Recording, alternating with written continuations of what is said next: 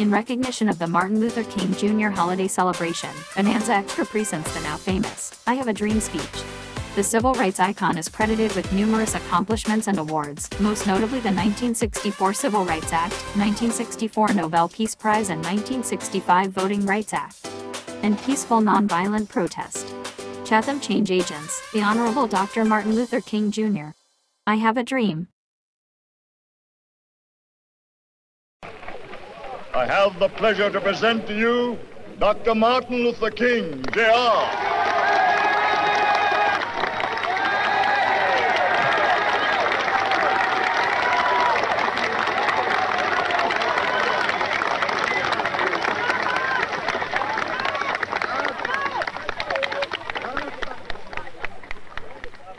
I am happy to join with you today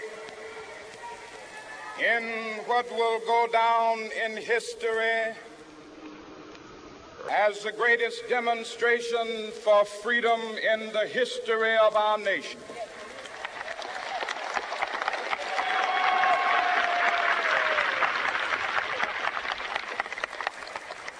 Five score years ago, a great American in whose symbolic shadow we stand today signed the Emancipation Proclamation.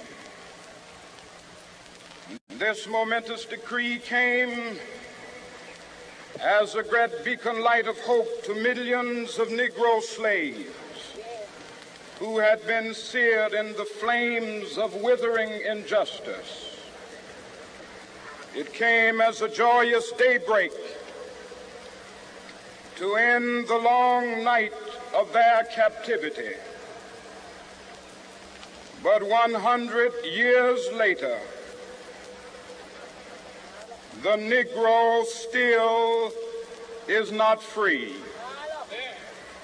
100 years later, the life of the Negro is still sadly crippled by the manacles of segregation and the chains of discrimination.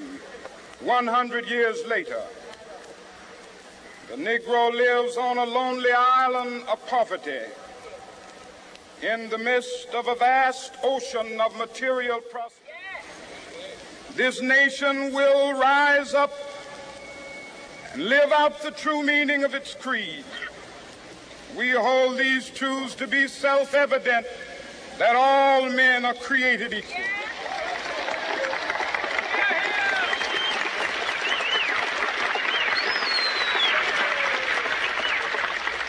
I have a dream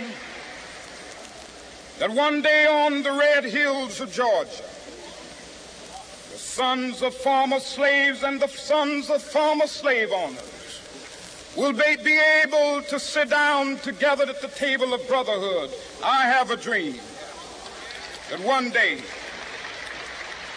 even the state of Mississippi, a state sweltering with the heat of injustice, sweltering with the heat of oppression, will be transformed into an oasis of freedom and justice. I have a dream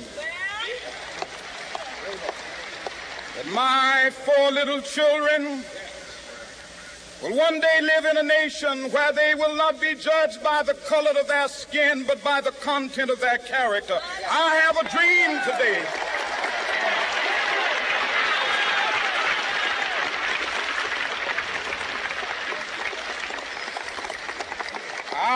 a dream that one day down in Alabama, with its vicious racists, with its governor having his lips dripping with the words of interposition and nullification, one day right there in Alabama, little black boys and black girls will be able to join hands with little white boys and white girls as sisters and brothers. I have a dream today.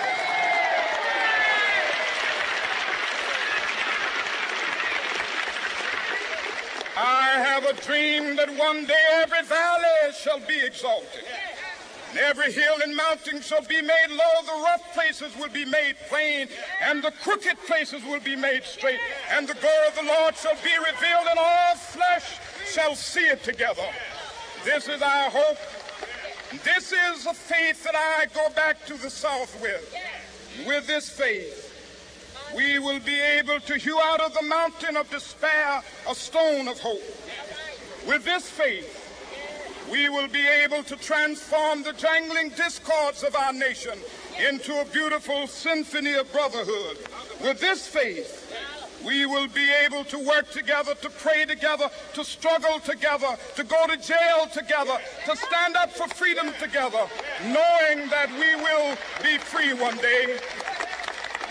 This will be the day. This will be the day when all of God's children will be able to sing with new meaning, "My country, tears of thee. Sweet land of liberty, of thee I sing. Land where my fathers died, land of the pilgrim's pride. From every mountainside, let freedom ring. And if America is to be a great nation, this must become true. And so let freedom ring. From the prodigious hilltops of New Hampshire, let freedom ring. From the mighty mountains of New York, let freedom ring. From the heightening Alleghenies of Pennsylvania, let freedom ring. From the snow-capped Rockies of Colorado, let freedom ring. From the curvaceous slopes of California. Not only that, let freedom ring from Stone Mountain of Georgia. Let freedom ring from Lookout Mountain of Tennessee. Let freedom ring from every hill and molehill of Mississippi, from every mountainside.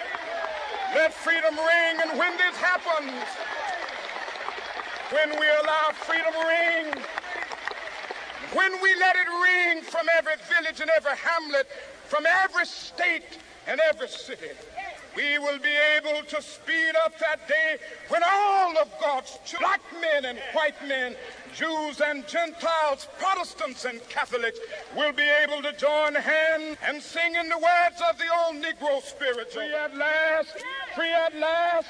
Thank God Almighty, we are free at last.